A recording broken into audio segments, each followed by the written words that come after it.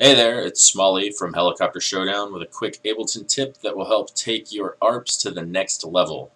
I wrote this simple chord progression in F minor, or 4A for your mixed in key Camelot wheel heads. I made a super simple patch in Serum based on a sine wave. I made an LFO on LFO 5. It's like a step sequence that hits the drive amount on the distortion effect. And I added a little bit of quarter note delay for flavor. I think this lends itself to being hit with an arpeggiator, so let's add an arp.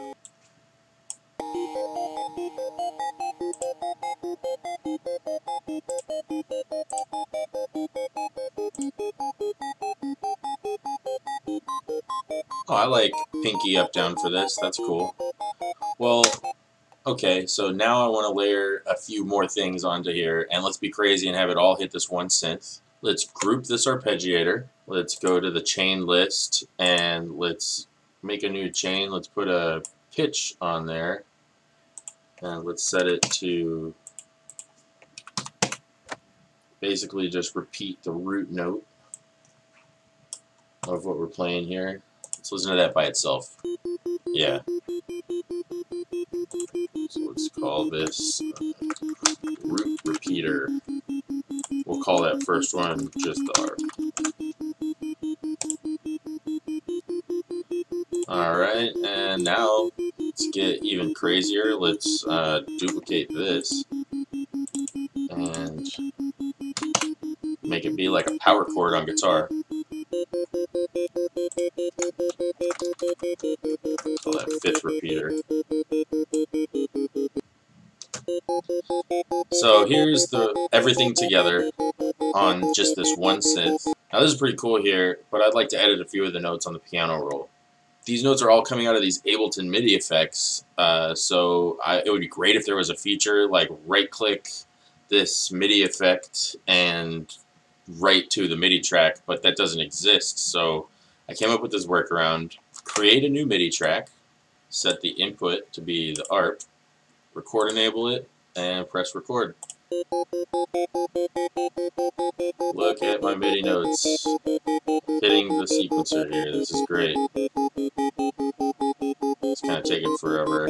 So a little pro tip, let's undo that. If you set this to 999, it'll still go right on time. Very good. Let's put that back to 145. Let's copy this Serum to this track and mute this track for now. Sounds exactly the same, but I have these MIDI notes that I can edit here.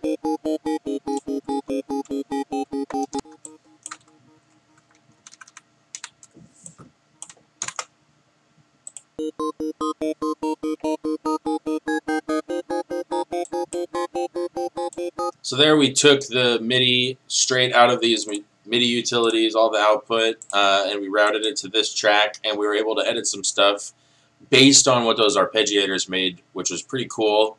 Could have written this, if you know music theory, which it's always great to know music theory, but you can also come up with some really cool stuff just by using MIDI utilities. So if you want to have a look at what you're doing, what your arpeggiators and other MIDI effects are doing, this is a great way to take a look at all those. And if you wanted to expand on this, let's just mute this, reopen this.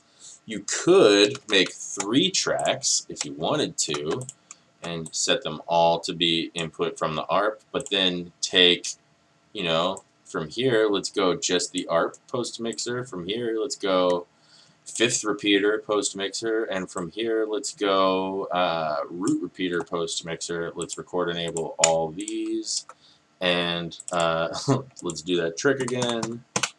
And we'll record to these tracks. That kind of sounds funny. Let's put it back to where we were. I can't remember if it was at 140, 145. Doesn't matter. But let's get that Serum back on everything.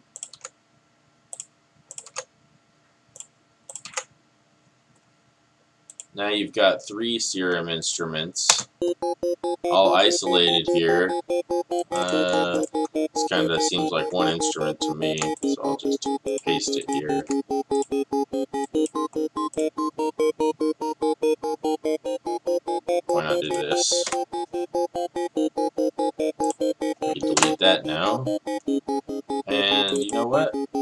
use some glide on this top thing. That might be fun.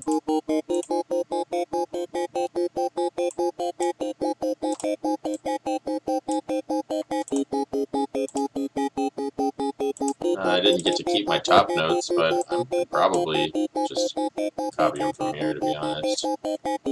Why not? Back in there.